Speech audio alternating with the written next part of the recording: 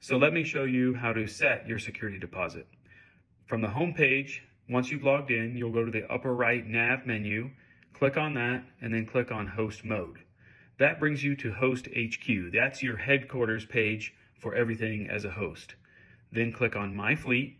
That brings you to your page of trailers that you have listed. We just have one on this page. You go to those three buttons or to the Edit button, which then brings you to the trailer profile page. This allows you to edit all the details for your trailer.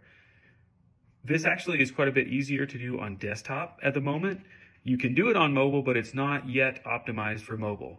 Scroll down to Pricing and Security Deposit, and you'll see there where you can set your daily price, your price per day.